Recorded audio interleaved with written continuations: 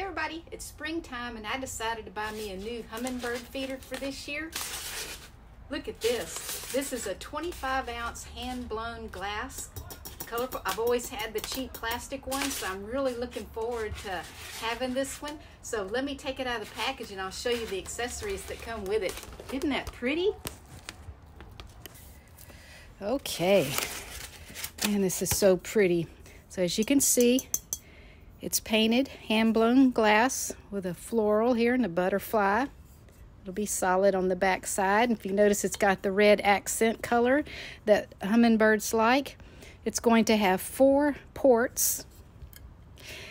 And this part here is metal. And your bottom is going to be plastic.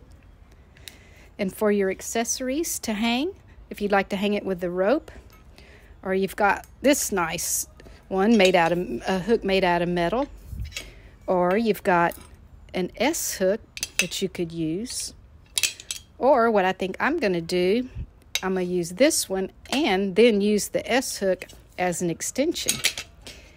And let me show you what also is included in the package. You know how these always get gummy and you got to wash them out? Look at this nice little brush.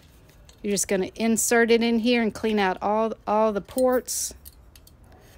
This is great, and I really like this metal. It's going to be long lasting. So when you get ready to either fill it or clean it, this bottom is just going to screw off. I'm going to lay it right here. And this plastic is going to come off so you can make sure that you'll be able to clean it well as it comes apart. So now, let's put some feeder in. Okay, so now we're going to put our feed in. If you notice, it's got a real wide mouth here, which is going to be great. So I'm going to pour some in here.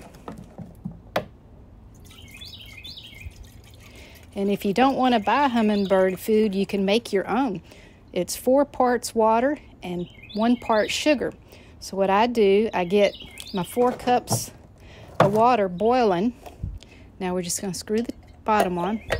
I get my 4 cups of water boiling.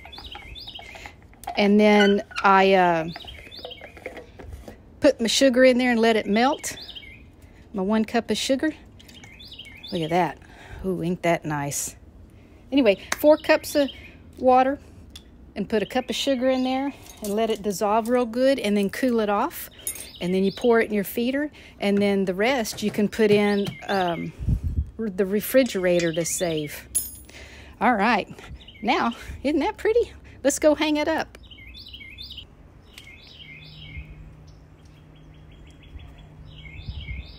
Isn't that pretty? Waiting for my hummingbirds.